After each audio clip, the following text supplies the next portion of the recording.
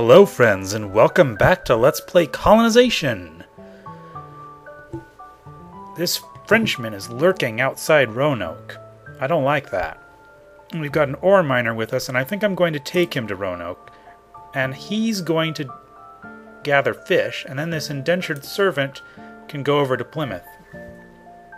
Because I have a plan for him. Because if you look at Roanoke, I'd like to expand. I could put the ore miner over here and then have one of these guys make tools, but there's not enough food to do that. So I have to have someone fishing out here. And I don't have expert fishermen in Roanoke, so I have to remedy that. There is an expert fisherman in Plymouth, but he's in Plymouth, and I need him in Plymouth. So anyway, let's get this guy to Roanoke. Oh, and here's our explorer in Baja, California. And here's a privateer loaded with silver. Is there anything I need in Boston? Yes, there's silver in Boston. I need to get it out of the warehouse. Let's do that right now. Get it out of there. And I've got scouts up here. I don't know if I speak with these Sioux. I've spoken with these Sioux. And I will not attack Santo Domingo at present. I'll take these dragoons up here and load them on a ship to have at these island possessions of Spain. Alright, that's better. And I got our pioneer in Boston who has to clear the rainforest. I'll do that now. And I'm going to move these dragoons to Roanoke to prevent the French from getting uppity. I should really just attack them, but... Oh, look, they left. That was quick. Price of cigars rose, and tools are full at Plymouth. So what I'm going to do is I'm going to take the blacksmith here and move him over to the armory. And he's going to make 3 muskets per turn.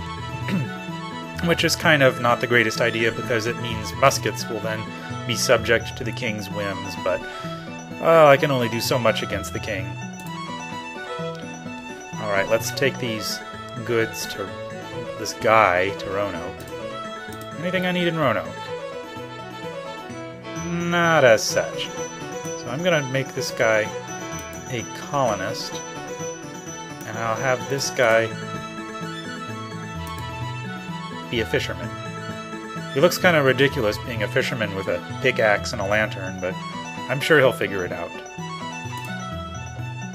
Alright, our scouts are exploring, and there's absolutely nothing here on the desert. Oh, what is it called?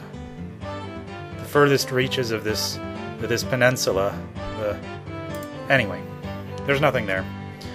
So this privateer can take this silver back to London, but not before looking for other victims first. Alright, little village, that's nice. I'll just have that dragoon skip his turn. I don't have anything to do with those dragoons. There are now petty criminals available in London. Ah dear, there go our tools.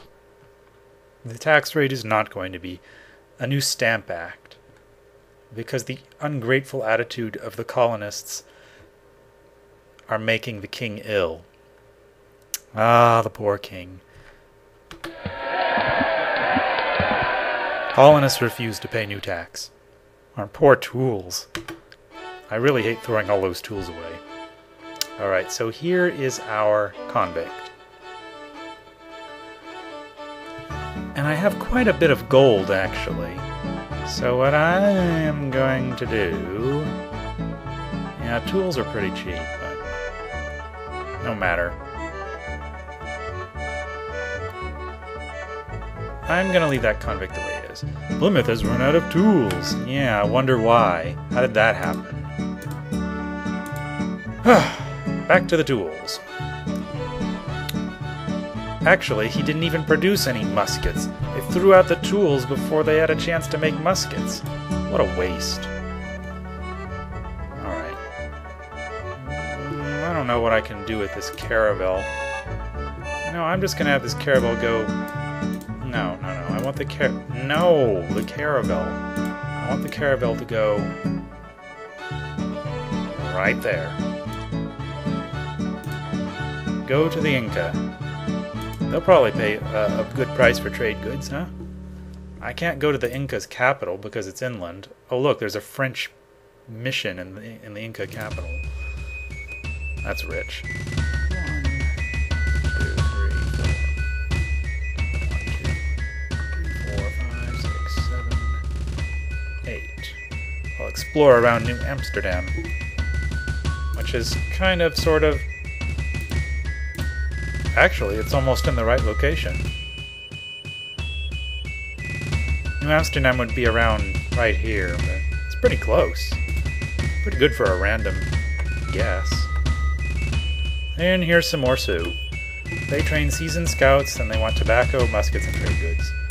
And have I already spoken to them? Because they didn't have anything to say to me. That's weird. I can't tell. All of this land has been revealed, and I haven't actually explored it yet. It's kind of annoying. Oh, and I didn't give a ride to my dragoons. Alright. 1, 2, 3, 4. Alright, can I unload these? Yeah, so I can store 160 tools in Roanoke. And I can even store 152 horses. Excuse me, 152 tons of horses in Roanoke. This stable is filled by weight, not by horse. Alright. That's good. 1, 2, 3, 4, 5, 6. And 1, 2. I'm going to use this privateer to move the dragoon over to, say, Havana here. And this indentured servant is going to go to Plymouth. Now, for my plan in Plymouth. The schoolhouse is not built yet, so I'm going to have this guy go right here. And look, I can actually feed everyone. That's a bonus. So, these two guys are going to build the schoolhouse. Wait, no, I skipped a turn. Ah, yes. In days gone by, we couldn't do anything in the fall because it was a harsh winter and everyone had to sort of burrow into their caves like squirrels and bears, and you just couldn't do anything. But now, we are in the modern age. 1600. So we'll get 2 turns per year, spring and fall. Woo! Yeah, you can't really tell spring from fall. It would be kind of cool if there was a different color palette for fall, but no, it's the same. There's just 2 turns now. See, this is autumn 1600. Ain't that great? 1, 2, 3. Whoa! And this Indian was standing in my way. 1, 2, 3, 4, 5, 6. And I'm gonna go to London with this silver. 1, 2. Alright. 1, 2, 3, 4, 5, 6. 1, 2, 3, 4. And the forest in Boston is finally cleared. And tools are required in Boston. I should have taken this galleon over there. Oh well. And the Arawaks have burned Havana. Havana was right here, was the town right here on, what is this, Barbados? No, Trinidad. This island right here.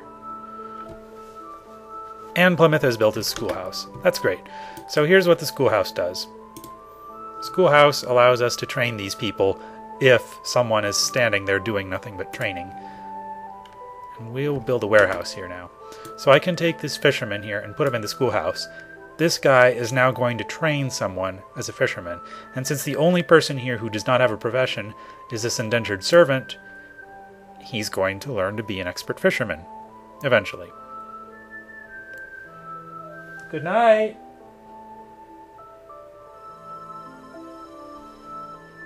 Excuse me. So he will actually train by going fishing. And let's see. Who else can I put? Well, I'm going to have the blacksmith go fishing too, because there's not enough food being produced by this indentured servant. So the blacksmith is going to help by fishing as well, until someone gets trained. We have a little bit of food in the warehouse, so we can survive until someone actually learns the profession.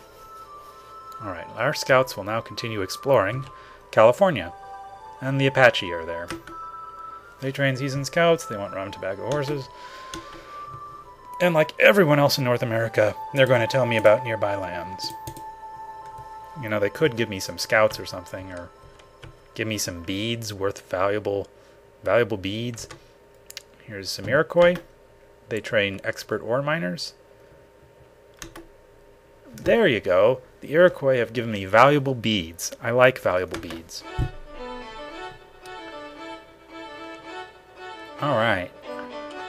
This guy has got to... This ship has got to go to Boston to resupply this pioneer. So our food production in Boston has increased by 33% by clearing the forest, but we're still relying on the Aztecs' food gift. We don't have enough food there yet. Of course, if we finish the docks, then the fishermen can just fish, but then we'll need someone else to actually build things, if Boston is to actually develop.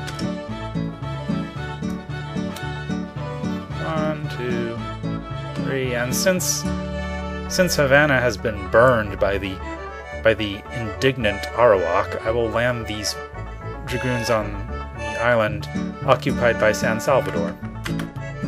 Whatever that island may be. Stop there. Aztecs give me ore. Tools rose. Tools are on embargo though, so it doesn't matter. Muskets rose.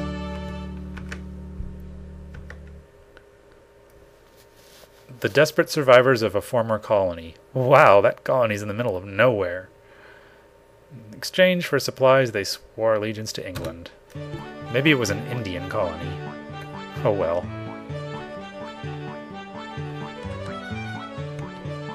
Nothing but rumors.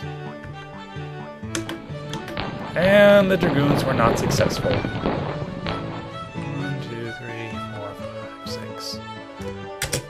How sad. Wait. I don't even know. Go to Boston. You will help build Boston. Alright. Now to sell our silver. 570 gold of it. There's not very much silver, but that's a lot of money. And you will set sail for the New World with that criminal. And we will purchase another privateer, because I have a lot of gold. Why not? Set sail for the New World with that. Well, with nothing. Knobscott's rebelliousness is up to something percent. It's 10%, but sometimes you actually can't tell what's behind the guy's hand. It's kind of weird. Why does he do that? 1, 2, 3. These guys train expert fur trappers. And they've given me valuable beads. Good, I just spent 2,000 gold on on a ship. Here's another Sioux camp, kind of in Canada. They train scouts, and they're going to tell me about nearby lands. Yeah, they did. They filled in some holes. 1, 2, 3, 4, 5. I'll just attack this caravel. 1, 2, 3, 4, 5, 6.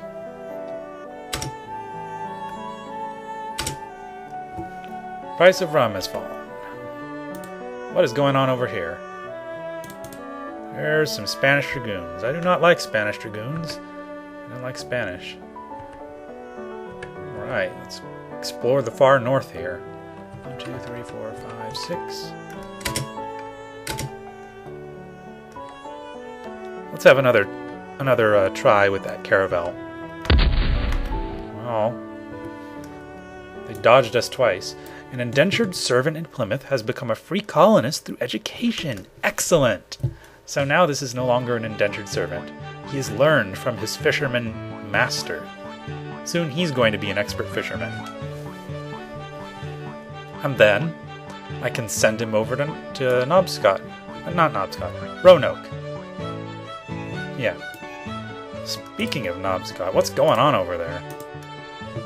Whole lot of nothing. Alright. Well, I guess we need colonists there. One of the 7 cities of Cibula. Ooh, look at all that gold. That is going to be tedious to get back to Europe. Let's wait for the other privateer. I am going to have at this Dutch merchantman, this fat Dutch merchantman. I'd rather attack with the privateer that doesn't have someone in it first.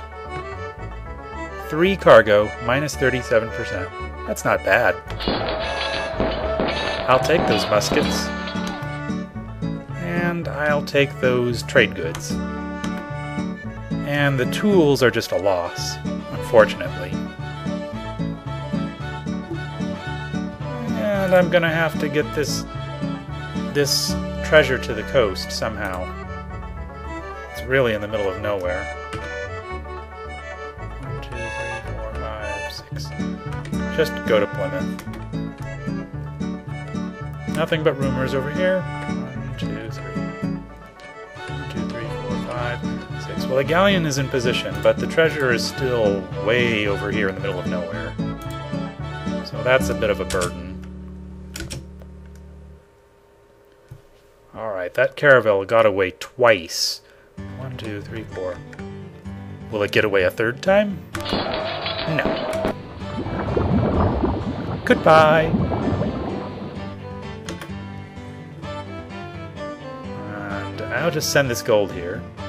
The boss road, price of coats fell. Wait for the treasure. Alright.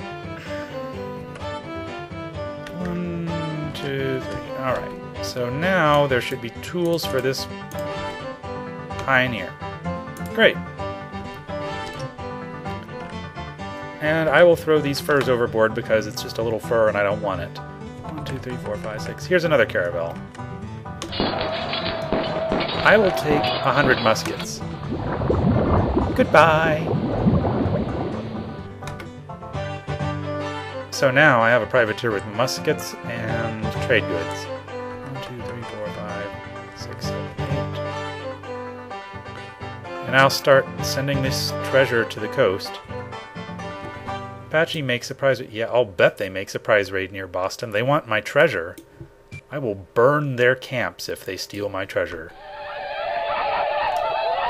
Look at that. They've got knives and spears and they're crazed. They want treasure. 200%. So what? 3 versus 1?